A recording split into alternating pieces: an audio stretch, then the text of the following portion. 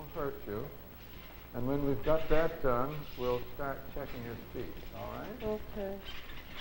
You've been awfully good. Everything's going fine. We'll go through now a series where you can count backward from 10 to 1. If you have any trouble, we'll ask you about it afterward, all right? Okay. Just try it now, would you? Just a run through. 10, 9, It's called the Montreal procedure. 6, 5, They're operating on the 4, brain. 3, The 2, patient is awake. 1. Very good. All right, again, please. 10, 9, 8, 7, 6, 5, 4. They're looking for 3, something. 2, 1. The surgeon today is Dr. William Now, Feindel. was there after discharge His patient care? has epilepsy. All the exhibitions have been at electrode 3.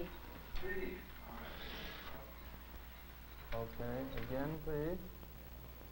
Sunday, Electric Saturday, storms Friday, sweep across her Tuesday, brain. Wednesday, Tuesday, They make her Wednesday, fall and wet herself. They make her arms and legs thrash about. Sunday, Saturday, It terrifies her. Friday, Thursday, Wednesday, Tuesday, Monday. All right, now start at Wednesday and say them backwards, please. Wednesday, Tuesday, Monday, Sunday, Saturday, Friday, Thursday. Again, please, start at Wednesday. Wednesday, Dr. Tuesday, Feindel is looking for the Wednesday, source Sunday, of her Saturday, fits. Friday. He and his team will be here for 12 Thursday. hours Right, without a break. okay. Could we put it up to 2 volts then? Just say days of the week backward at 1.5 volts, covering the area, no mistake. 2 volts now. Like many surgeons, Dr. Feindel learned this operation right here in the Montreal Neurological Institute. His teacher was the man who built this institute and pioneered the operation. A man who in his time was called the greatest living Canadian, Dr. Wilder Penfield.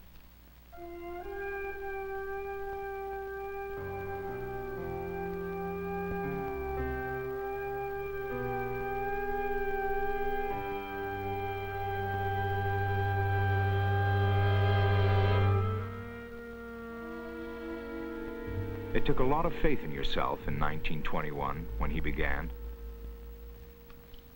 They knew so little then. Another patient died today, a baby, on whom I'd operated 3 times already. Brain surgery is a terrible profession.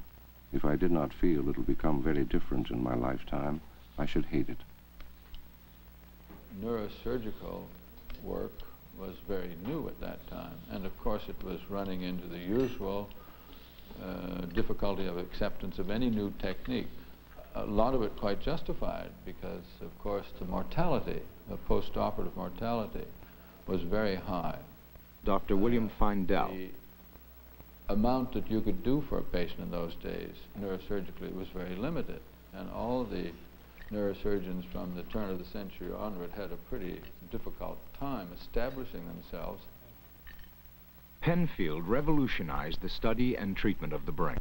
His patients presented him with astonishing revelations that led him on a lifelong search to understand the brain's deepest mysteries. It was 11 years ago that you were here. And you had as a little girl, around 7, an illness that left its mark. And so you began to have attacks, which began, I remember you were telling me, with a feeling of fear. That's right. You remember we studied you with the X-ray, with electrograms, saw the pattern of your attack, and there was only one place it could be, and that's right here in your right temporal region. And so we opened it up there, didn't we? Yeah. Under local anesthesia. Do you remember the pain? There was no pain. Well, that's good. It's nice of you to say so, anyway. Well, there wasn't. And that showed the underlying brain. This is the brain. Now, when we stimulated at 3, you had a tingling in your thumb. You've probably forgotten now. Not very clear. Then underneath this, we stimulated, and to my astonishment, you said, "I hear music." Then I repeated it without warning you a little while later, and you said, "I hear that music again." Tell us what you heard. Well, I heard what sounded like an orchestra playing, and I asked the nurse where it was coming from, and she asked me the name of it.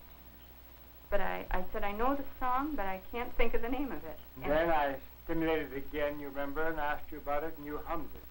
Will you hum it now? You remember it? Yes. Go ahead. Da da da da da da da da da da da da da. Yes, and then when you got to that point, the nurse exclaimed, I know what it is. It's rolling along together. And you said what? And I said, yes, that's what it is. One of the most obvious things about Dr. Penfield was the feeling that here's a different kind of a man who has a great mission in life. He didn't mince words, and he was utterly convinced he was right.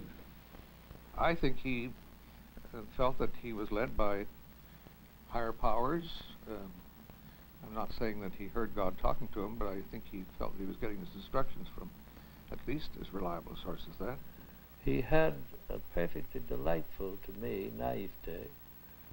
Cynicism was far removed from him, and in spite of his greatness as a surgeon and a scientist and an organizer, right at the heart to the end of his days at Wilder Penfield, there seemed to me to remain an inquiring boy. A famous Canadian doctor? The boy had no thought of becoming a doctor at all.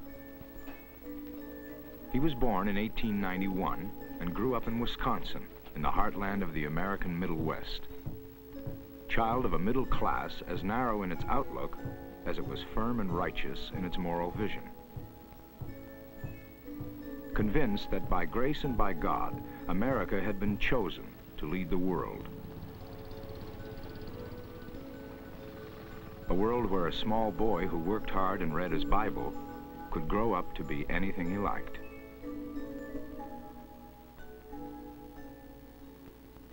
In 1909, he left to go to Princeton, determined to become a Rhodes Scholar.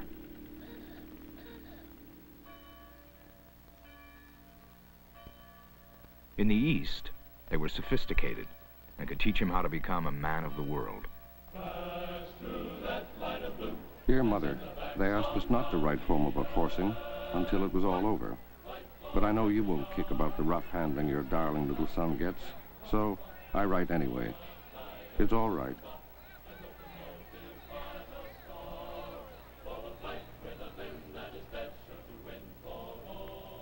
Dear Mother, Eastern girls certainly deserve the prize for flirting. Miss King immediately got her eyes into action, telling me she was crazy about me, etc.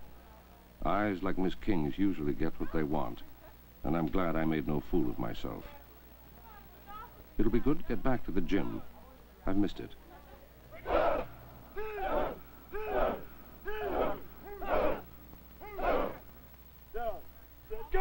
If I'm to make a good tackle, I must accept that the game is a fight, a real fist fight against the man opposite. Catch him in the face a couple of downs running, and he'll let you through the next time, unless he's a better fighter than you. Not a great athlete, he had to fight just to sit on the bench with the freshman team.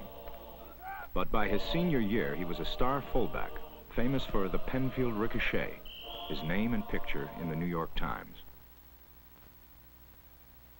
But he wasn't all jock. In more thoughtful moods, he would climb to the top of a college tower to be alone and indulge a streak of lofty romanticism. I fancied I was seeing the towers of the arts and sciences in a dreamlike city of the intellect. There was so much to learn there, and beyond the learning, there was truth, unguessed and yet to be discovered. He knew that he wanted to be a Rhodes Scholar and go to Oxford, but then what? He drew up a list of professions and one by one crossed them off. Politician, lawyer, minister, even millionaire. In the end, all that was left was doctor. Through a microscope in a biology class, his teacher, Edward Conklin, had opened up a whole world of mysteries. Through medicine, he could explore this world. His graduating class voted Wilder Penfield best all-around man and most respected man. But the Rhodes Scholarship went to someone else. I think this is one of the interesting things about the man.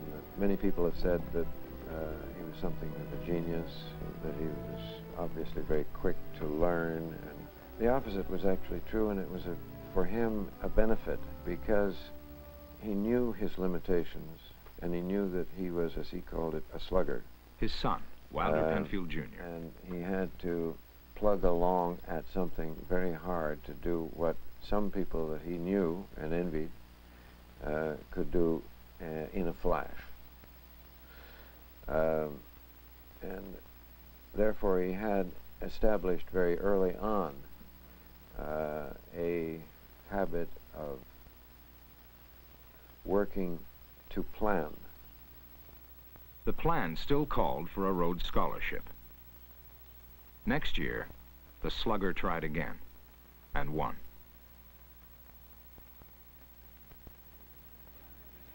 "1915 was not a good year to go to Oxford. On the plains of western France, Europe was bleeding to death, and the students of Oxford were joining the rush to the trenches. Wilder was one of the handful of foreign students who took their place. America was neutral, but the empty quadrangles were still a bitter reproach to a red-blooded young man. Still, it had its advantages.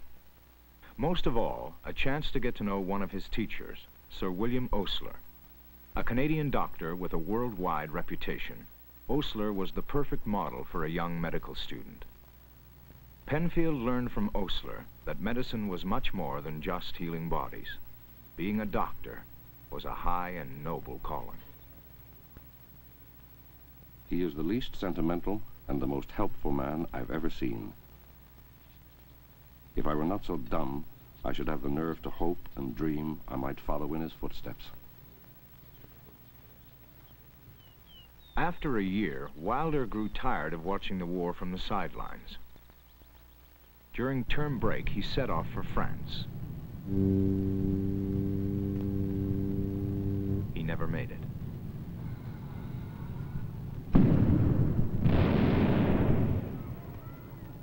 I thought to myself, this is the end. I'm falling into the sea. And then conviction came to me like a flash. This cannot be the end. My work in the world has only just begun. Seconds before the bow broke off and sank, he crawled astern, his left leg badly shattered. He was convinced that he had been saved for some great purpose.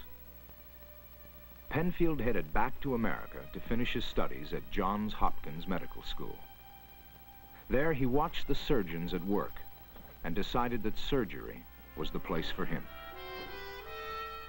It's nothing but skilled carpentry work with a lot of daring, knowledge of anatomy, pathology, and judgment. I'm glad I've done some carpentry.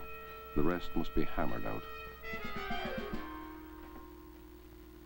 But he had not gone into medicine to be just a surgeon. At Oxford, he had studied under Sir Charles Sherrington, doing pioneering experiments on the brains of animals. Wilder's imagination had been sparked. The brain was the seat of the soul. There, if anywhere, life's ultimate secrets would be uncovered. And Sherrington was an inspiring teacher.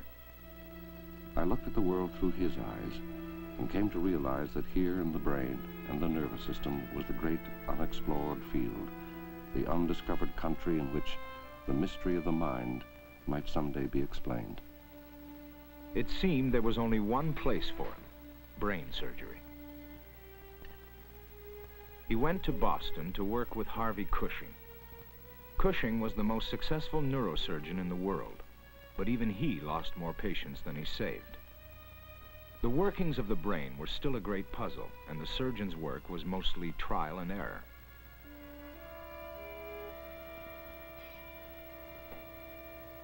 As he watched Cushing, Penfield began to feel that if he had a mission in life, as he so firmly believed, perhaps it was to be the one to unlock the brain's secrets.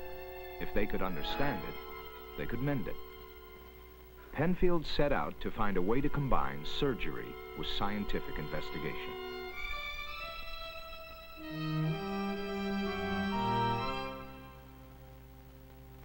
In Germany, a brain surgeon named Ottfried Förster was operating on once hopeless epilepsy cases with encouraging results.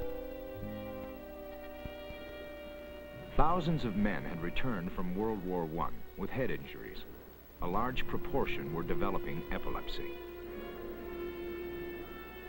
Little was known about this ancient disease, and it seemed to Penfield a fruitful area for studying the brain. He went to Germany, and from Förster learned what he needed to specialize in epilepsy surgery. In the hospital in New York where he practiced, Penfield found the first convert to his radical ideas. Bill Cohn, a bright young pathologist who wanted to learn neurosurgery. Together, they set out to bring science into the operating room. But in the New York medical world, they were junior surgeons. They got the charity cases. The senior surgeons got the rich patients, the ones whose gratitude often meant generous donations for research. Penfield and Cohn plugged on, but it became clearer and clearer that New York was not the place for their ambitious plans.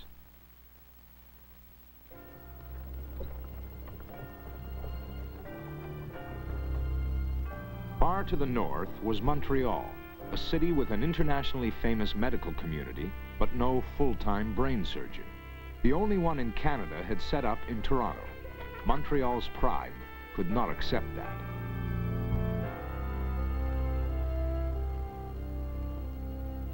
The Royal Victoria Hospital went shopping in New York and found Wilder Penfield.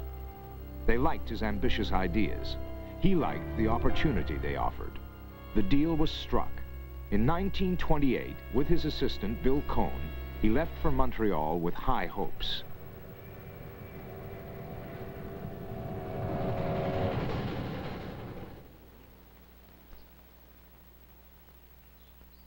They had hardly settled in the Royal Victoria when Wilder had to face a terrible decision. His sister Ruth was dying, and she had come to him. Since childhood, she'd had headaches and convulsions. Now X-rays showed a massive tumor. Only radical surgery could save her. There was no time to lose, but she was his own sister. We could probably have taken her to Cushing or to someone else and got her there before she went blind. But I decided to undertake the operation myself because I was afraid another surgeon might turn back too soon, not knowing how much she had to live for. One of the nurses was Kathleen Greer. The patient was wheeled in, and we put the sterile sheets on, and she asked if she could talk to Dr. Penfield. And he said, "You can for a little while, but I'll tell you when you're to finish."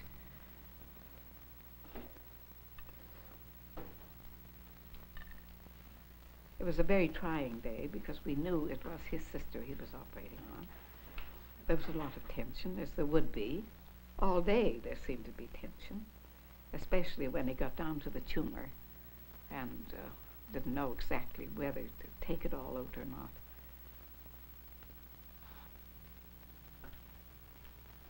It extended underneath, gray, firm, malignant-looking tissue on the floor of the skull, with enormous veins coming up through it.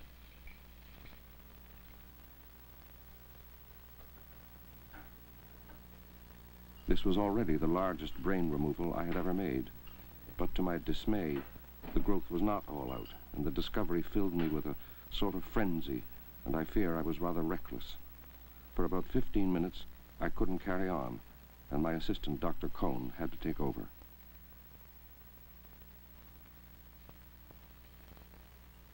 When he had done all he could, he stopped and they closed her up. But he had done what no one else would have dared and cut away most of her frontal lobe. How much would she be changed? Up until that time, the frontal lobe had a rather vague identification in terms of its function. What does the frontal lobe do? Here's this large part of the brain. You can take it out, and which he did in his sister, and really she was remarkably normal, except that when he went to visit her later on, he was staying for dinner, and he realized that she wasn't planning the dinner. There were pots and pans and things under the stove, and the dessert was not ready, and she didn't have the sequence which any good housewife would have developed. And it was a rather practical example, which he immediately perceived as what we know now is related to frontal lobe function. That is a sort of planned initiative, that is organizing something ahead of time so that it comes together. And she lacked this because of the lack of the frontal lobe function. And the tumor was growing back. 2 years later, it killed her, as her brother stood by, helpless. But he still had the wit and the scientific interest to make an important observation, which has come down to us and given us another glimpse of this remarkably complex thing we carry around inside our skulls. In the first years in Montreal, they were just a small group, too small for Wilder Penfield and his plan. In his desk drawer was a sketch for a whole institute where surgeons and scientists, French and English, could work side by side in the search for cures for diseases like the one that had killed his sister. But the plan would cost millions, and this was the Depression.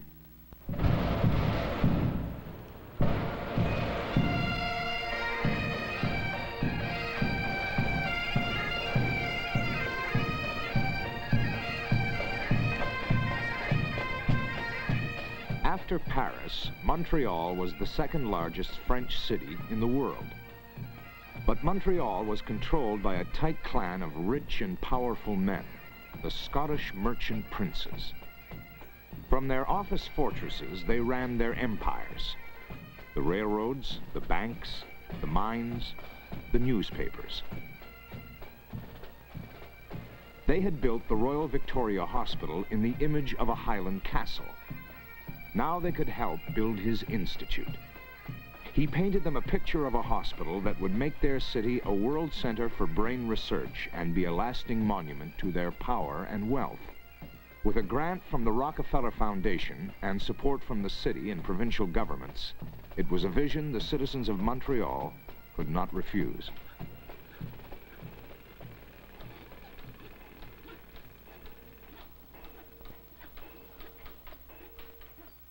From roof peak to foundation stone, he fought over every detail. The mark of Wilder Penfield was everywhere.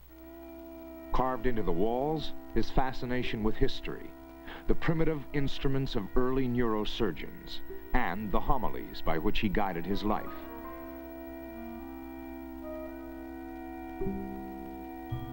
He made it a temple to science and the brain.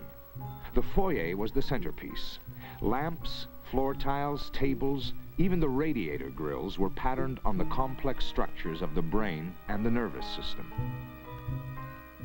On the ceiling, Ares the ram, ringed by a quote from the 2nd century physician Galen, "But I have seen a wounded brain heal."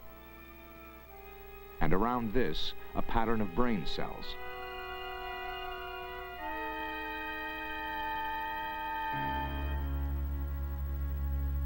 His heroes, the great medical and scientific pioneers. Most important of all, a copy he had commissioned of a statue in Paris, Nature Unveiling Before Science. It was a promise he intended to keep. In 1934, the Montreal Neurological Institute opened, and Wilder Penfield, now 43 years old, became a Canadian citizen. From the French and English medical communities, he began to gather his team. Among the early arrivals was an American, Herbert Jasper. To find a clinical man, a neurosurgeon, interested in pure science was a little bit unusual. Most clinicians were interested in scientific questions if they'll help them with their neurosurgery. You know, if they'll help them treat patients, it's okay to be scientific, but science just for itself, you know, it's a waste of time. Many clinicians would feel that way. So to get in an environment where the clinicians here were also interested in pure science, whether or not It helped them at that moment to treat patients. That was an exciting experience. And of course, it was his personality and his character and he was a lovable fellow, you know.